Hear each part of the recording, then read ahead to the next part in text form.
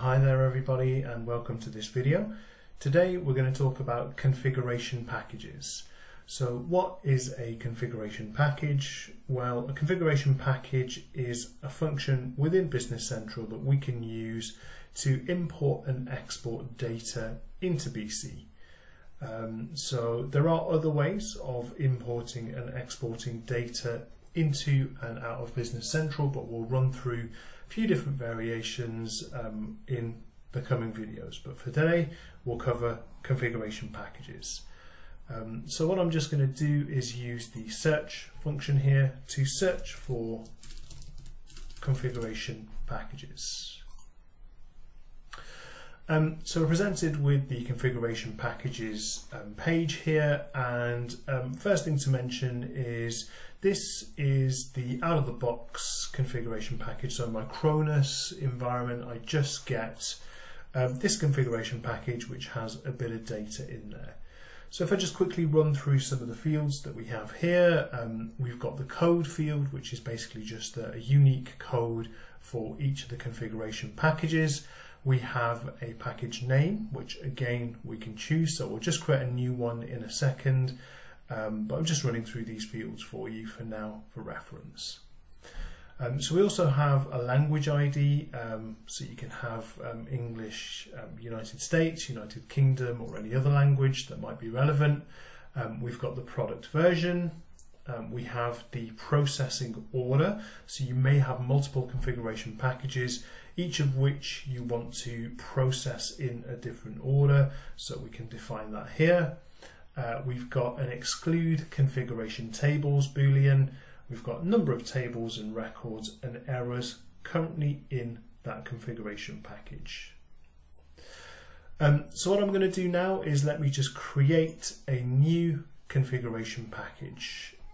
And what we'll do is we'll just give this configuration package a code of PT, and we'll give it a name of payment terms. So as you saw, the fields that we just ran through, I can input the product version in here. It's optional, but I can do that if I want to. I can also set a language ID here, which you don't have to do, but I will. We can also set a processing order, and I can mark exclude configuration tables if I don't want to include the configuration tables within this configuration package. So once we've filled in the header area of our configuration package, we can start adding in tables that we want to import and export data from within this area in the tables section here. So if I drill down into the table ID here, I can see a full list of all of the tables within Business Central. And very simply, I can just click the table ID there, and I can insert my table. So I just selected the payment terms table there, and that has pulled through to my table section. And do bear in mind, we can add multiple tables in here. So if I put in table number 18, pulls in the customer table. So what's interesting here is we have a prompt box that says some fields have 2 or more related tables. Do you want to check them? So I can say no here, or if I say yes, what it will do is it will bring up a list of tables that are related to other tables within the customer table, because I just added that one. And you can see here I've got the city and postcode tables here, so I can add those in. So 225, I can add those in if I want to into my configuration package. So just sticking with payment terms for now, if I move along this particular line, you can see here we have a few different tick boxes. We've got dimensions as columns here, which if we want to import and export dimensions into the payment terms table, not sure that's entirely relevant, but it might be for customers or some of our other tables. But if we want the dimensions as columns when we import or export, we can mark this as yes. We also have the skip table triggers, which if there are any table triggers on that particular table, we can choose to skip those if we want to by ticking this here. So we have the delete table records before processing, very scary tick box. So if we want to, we can place a check in this box, but as the name suggests, it will delete all records in that table before we import and process records into that table using this configuration package. So use with caution. So we then have a number of fields here. So number of package records is 0 right now. That's because I'm not trying to import anything. I have a number of fields available, included, and to validate here. So what I'm going to do is just click on the number of fields available, and what this will do is it will bring up another page called the configuration package fields. And over here I have a list of all of the fields within the payment terms code table. And here I can choose to include or validate each of these fields. So if I go edit list here, I can choose to include or validate a particular field here from my configuration package. If I don't want to include one of these fields, I can very simply just uncheck this box, and that will mean that the field is no longer handled using our configuration package. So you can see here I've unticked everything apart from the first one, which I'm not sure if that's coming through in the screen share there, but I cannot untick this one, and that's because this is the primary key for this particular table. So I need to have that value if I'm importing or exporting from this table. So I then also have a processing order, which is 1 through to 8 for each of the fields on this table. I can move up or move down on these fields, so it doesn't really apply to this table here, but where we have tables which have dependencies on other tables, for example the customer table and the customer posting group or something like that, for example, you may want to import one field before you import another at table level, and that's up to us if we want to do that. Another useful field here is the create missing codes, which again use with caution because it can end up in you importing a lot of data which may not be appropriate for this particular table, but you can tick the create missing codes if you want to create data which doesn't exist within your database right now. This is normally for where there's a linked field. So again, going back to my example with the customer and the customer posting groups, if we have a value in the customer posting group field when we're importing into the customer table that does not exist in our Business Central company, we can click create missing codes for the customer posting group field, and that will then create that missing code. So again, use with caution. So we've now modified the configuration package fields slightly. If I go back and just hit F5 on my keyboard, we can see here the numbers have changed on this first line. So we have number of fields available is 8, but the number of fields included and to validate is now just 1. And that's because I unchecked all of these fields here. So I'm just going to say set included as a quick shortcut. I can use clear included to clear those, but I'll just say set included to include all the fields again. Just go back and hit F5 on my keyboard, sorry, and you can see here the number of fields included and to validate are now 8 again. So we have some other fields here. We've got number of package errors, which is 0 right now. So we will see the number of package records and the number of package errors in action very soon. But I'll just skip over them for now. We have number of database records, which is 11, and that I can drill down into just to review the current payment terms that I have in my Business Central environment right now.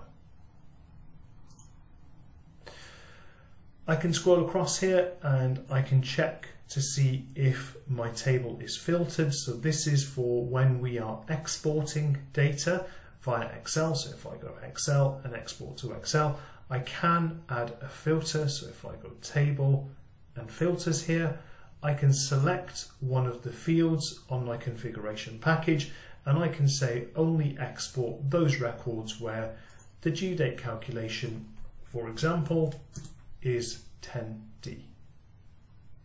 So if I hit close, now you can see the filtered checkbox is populated, and that's because we added a filter where the due date calculation is equal to 10D. Bear in mind this only works on the export action, not on the import. So it will only export entries now where the due date calculation is 10D. So I then have some other fields which I can use for reference. So I've got comments, created by user, imported by user, date and time, so on as well. So now that we've run through some of those different fields, what we can do is let's just go ahead and export our payment terms to Excel. So whilst I'm highlighting the payment terms, I'm going to go Excel in the tables part of my page, and I'm going to say export to Excel. Bear in mind I can select multiple tables at one point in time, and that will allow me to export two tables at once. Or if I want to export my whole package at once, I can just click export to Excel up here, and that will export however many tables we have in our configuration package to Excel. So let me go payment terms here, and I'll go export to Excel. It tells me that one table has been selected. Do you want to continue? I'll say yes, and I will now have my Excel spreadsheet.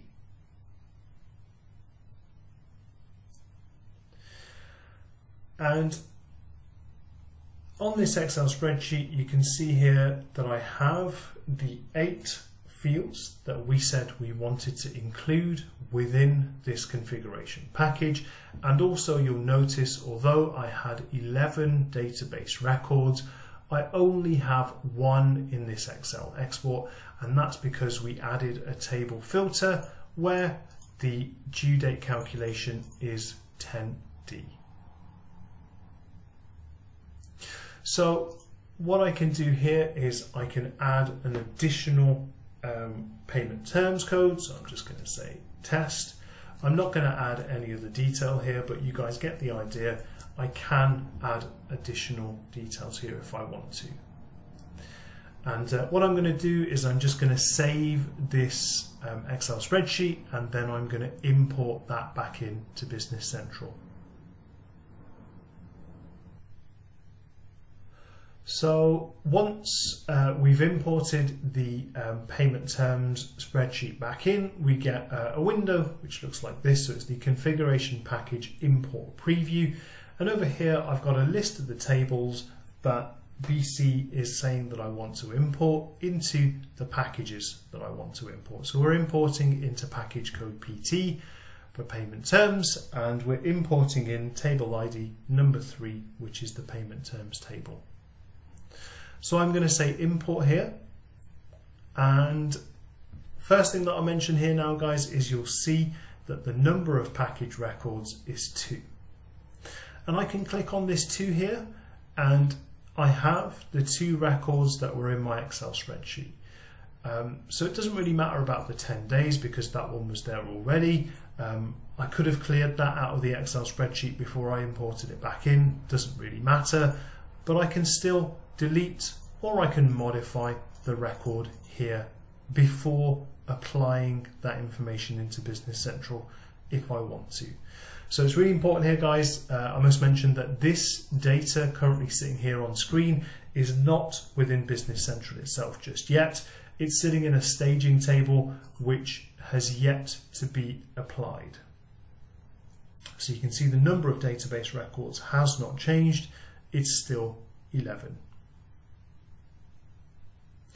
Now, what do we do to apply that data? Well, if we go functions and we go apply data, we can do some other stuff beforehand. We can go ahead and validate relations, and we can do other such stuff, processing rules and so on, before we go ahead and apply data. But I'm just going to go ahead and apply the data this time. It tells me that one table has been selected. Again, I can select multiple tables there if I want to, but I'm just going to say yes on this, and here we get a message which tells us what has happened.